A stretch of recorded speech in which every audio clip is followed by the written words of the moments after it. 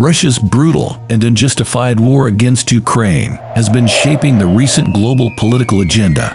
It affects Lithuania's security as well as the security situation in the region and the whole of Europe.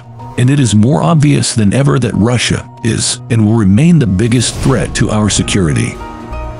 The Kremlin aims to exhaust Ukraine and break its willingness to resist no matter the cost. By increasing the size of its army and defense spending, Russia is preparing itself for a long-term conflict with Ukraine and the West.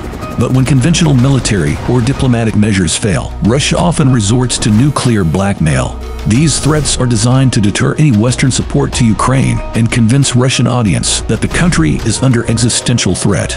Russia's aggression against Ukraine turns Russia into a totalitarian state. The war helps to reinforce Putin's personal power, provides an excuse to repress political opponents, and tests loyalty of the elites. Although the Western sanctions have not led to a collapse of the economy, the problems are building up gradually. This undermines political and economic foundations of the regime. Alexander Lukashenko has not only provided Russia with the ability to use its territory for offensive operations against Ukraine, but also allows deploying the contingent of the Russian armed forces.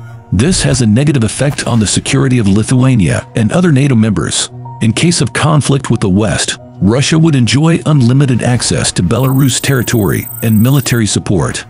The situation of the Lukashenko's regime is dependent on the Kremlin's success in the war against Ukraine.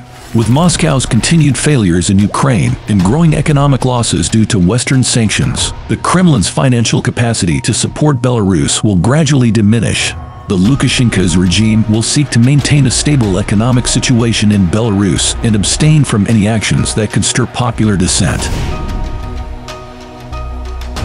European states reacted to Russia's aggression against Ukraine by expelling its intelligence officers under diplomatic cover. This caused a significant blow to Russian human intelligence collection capabilities and will force Moscow to search for new intelligence opportunities. Russian and Belarusian intelligence services have become more active on the Russian-Lithuanian border, posing additional risk to Lithuanian or Western citizens visiting these countries. Lithuania restricts the dissemination of Russian propaganda, limits its availability. Meanwhile, the majority of Lithuanian population regards Russia as a threat. In an effort to sustain its influence and justify aggression against Ukraine, Moscow attempts to attract Lithuanian residents to pro-Russian public activity.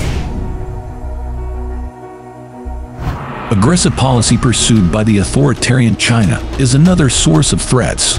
The Chinese president has secured unlimited power, eliminated political rivals, whereas state security apparatus seeks to silence any dissatisfaction among Chinese public. As China's aggression towards Taiwan increases, Chinese-Russian cooperation intensifies.